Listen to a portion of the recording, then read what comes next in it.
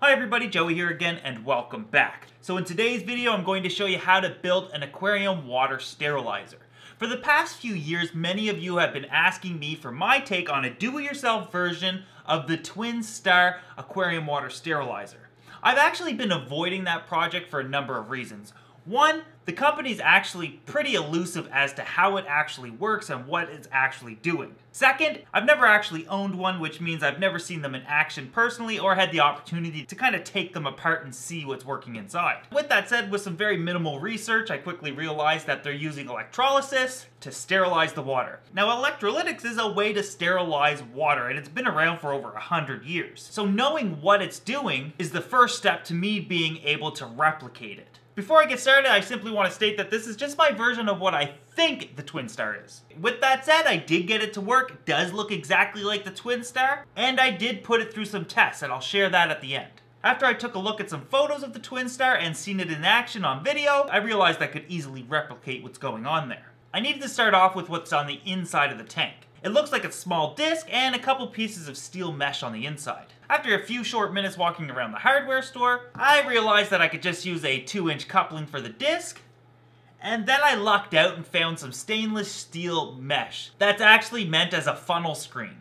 If you've never seen a funnel screen, basically they just go inside of your funnel so that you can strain out any solid particles when you're pouring any liquid into whatever else. However, there's all types of stainless steel mesh out there, and it's pretty cheap to find. You can cut it to size. I lucked out and found some 2-inch funnel screen that would fit inside my 2-inch ABS coupling. The 2-inch ABS coupling is a little too wide though, so I cut off both of the ends, leaving about 1 inch of width. I then drilled some holes in the sides of the coupling, one being slightly bigger than the other.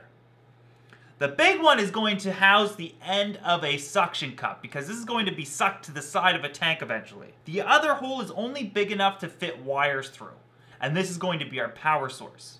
I then grabbed a few feet of old speaker wire. I stripped the wire and attached one wire to one piece of the mesh and another wire to the other piece of the mesh, and then cemented them in place with my Bondic pen, which I showed you guys in another video how that works. Then each mesh is pressed into the coupling. The key here is to ensure that they get close but do not touch. Now we're almost done. We just have to attach this to a power source. Now, because you only turn this on every once in a while, I wanted the cheapest way possible to do this. And since summer's right around the corner, I went and got one of these cheap lanterns for $5. They were on sale. The reason it's so cheap is it's just cheap plastic and it has a cheap 6-volt battery inside. But it's that 6-volt battery that I'm after. This will be our power source.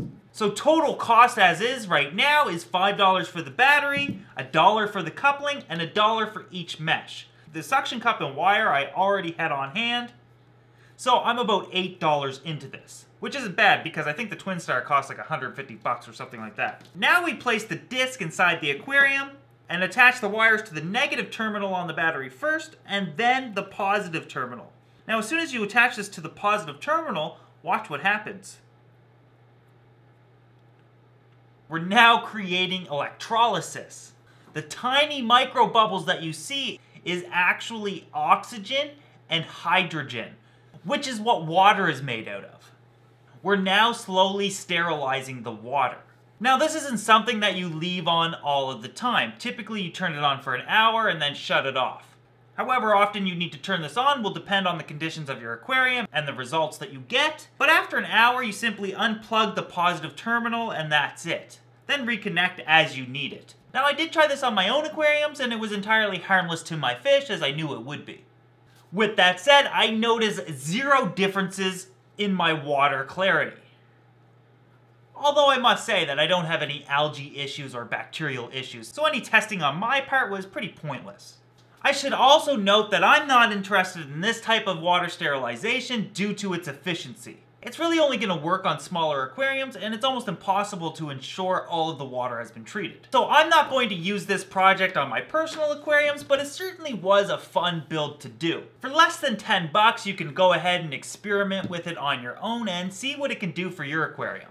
Personally, for me, if I were going to use a sterilizer for my aquarium, I would definitely use ultraviolet sterilization.